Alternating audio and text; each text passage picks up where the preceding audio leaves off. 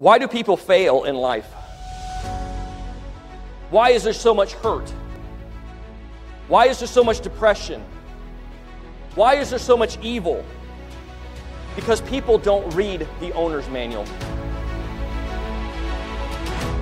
People don't read the owner's manual. And they're trying to use the shovel to brush their teeth, and then they wonder, why God does this hurt? Why does it hurt so much? Because you're using your vessel in a way that it was not intended. And it's hurting you and it's hurting those around you. So what is your purpose in life? Your purpose in life is found in here. But listen, anybody can ask questions, right? You take a kid somewhere, little bitty kids, what do? Why? Why, Dad? Why? Go brush your teeth. Why? Go make your bed. Why? Go do this. Go do that. Why? Why? Why?